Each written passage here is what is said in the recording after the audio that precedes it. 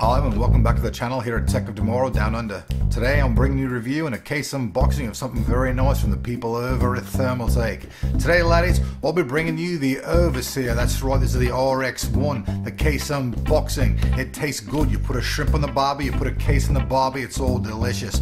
That said, let's go check out what comes inside this rightfully nice box from the people over at Thermaltake, eh?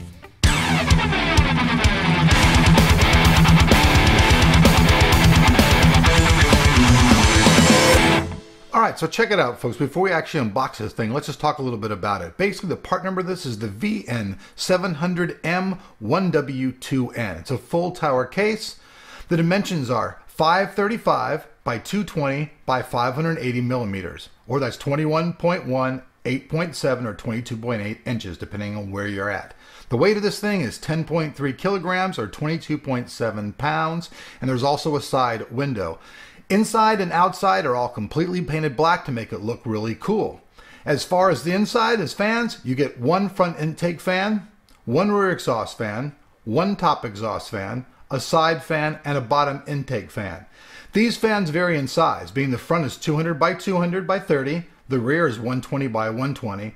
The top exhaust, you have an option of two 200 by 200 by 30s, and the side intake is also a 200 by 200 by 30 millimeter fan. There's an optional bottom intake fan as well, which would be 120 by 120 by 25 millimeters. The drive bays, it has three 5.25 bays, and one can be changed to a 3.5 bay as well. There are five hidden 3.5 or 2.5 bays, your choice. It also has HDD docking on the top of the case, which is really cool for either sticking in an SSD or a hard drive that you want to take the information. It'll also take motherboards anywhere from a micro ATX to an ATX all the way to extended ATX. The I/O ports on the outside are USB 3.0, you have two of them. USB 2.0, you have two of them. eSATA, you have one. And HD and an audio, you have one of those as well. So anyways, those are pretty much the basic features of the case. We're doing something a little different. You can actually see those on the screen as well. Now let's actually jump in and let's begin the unboxing of this cool new case. Alright then, so without very much further ado, let's get this bad boy unboxed. Like usual, we'll start out with my trusty knife. It's a beauty. So when you check it out, I'm starting the case, get it on the top. We'll have some cool sound effects like always. I'll take the knife and we'll go.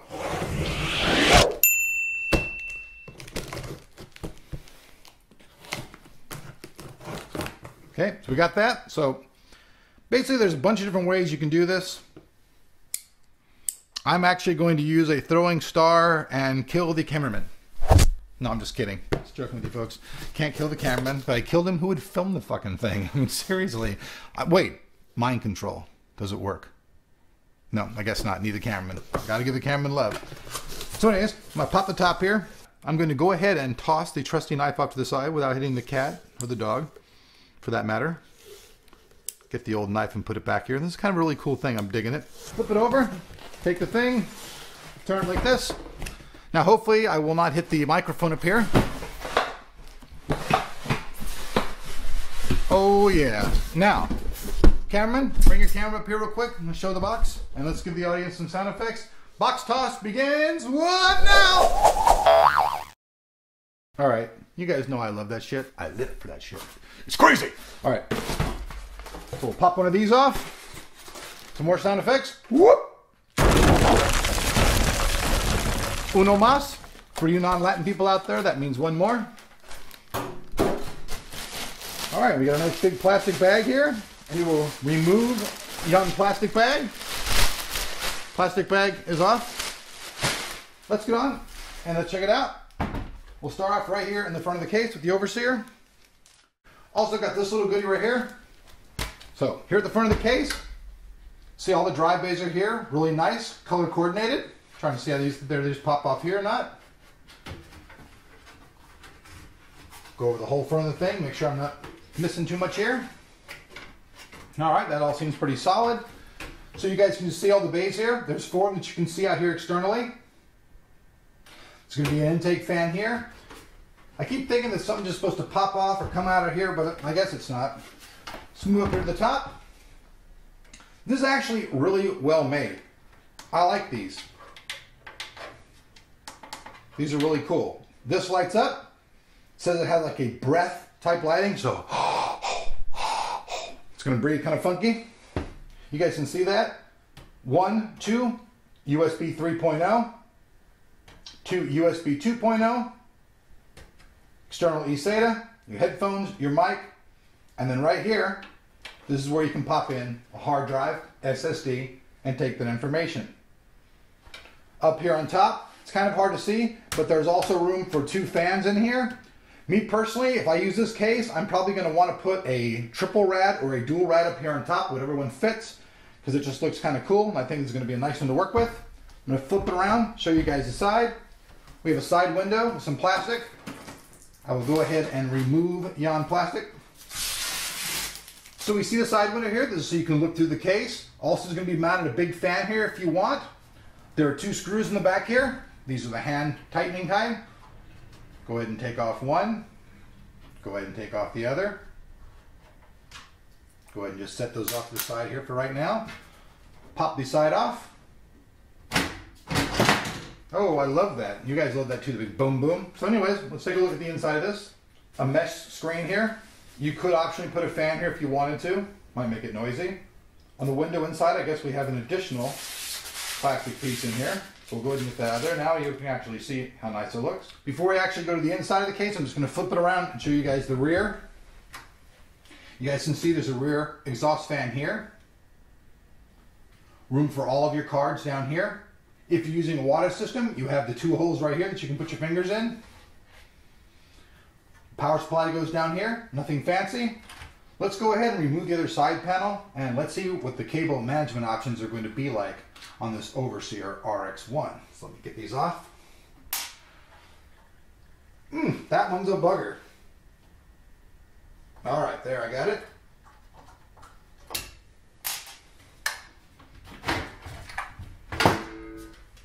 Nothing too fancy about that side panel. Go ahead and move that out of the way. Now let's flip it around the side and let's take a look at how cable management is going to be.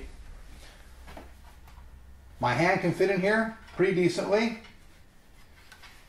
No sharp edges of any type at all. Now the motherboard tray is not removable. Not too many people use it anymore. Probably pisses Rodney Reynolds off to no, endless degrees, but I don't really care about that. This is what's important. I can access the back of my motherboard. I can access my CPU through this window right here, so everything's fine. Cable management looks like it's going to be pretty good. I won't know till we bit the thing together, but it's looking good. Look, down here, you've got places for all your cables to come through. Here on the side as well. You've got all of your stuff, your connections in the front, all coming through, going inside of the case, so you'll be able to connect them very easily. Sorry about that. Sometimes I get the gibbers. But, so far it looks pretty good. Here's one of the fan connectors right here for the upper fan. So I think cable management should be halfway decent. I see over here there's a little bag. Here we find accessories bag. Has a bunch of extra parts in the case all inside of here. That's pretty cool. We'll jump back down here again. You can see down here, this is where all your drives are going to go. I'm sure there's stuff that's going to be in here. They've just pop them on in there. They should be all toolless, like most of the cases nowadays. I don't imagine we're going to see too much difference there. Then let's go ahead and let me bring it around and let's take a look at the inside. All right, so as the cameraman refocuses on the side here, we'll take a look right here. We see all of these are completely toolless for locking in your drives. You just pop your drives in and these will lock them in place. Also right here, all of these are slider bays. They also come with all the mounting material for putting either a standard hard drive or an SSD in these. These are all very nice and easy to work with. Very nice. Moving around the side here, you can see there's plenty of room on the inside of the case. Clean and elegant.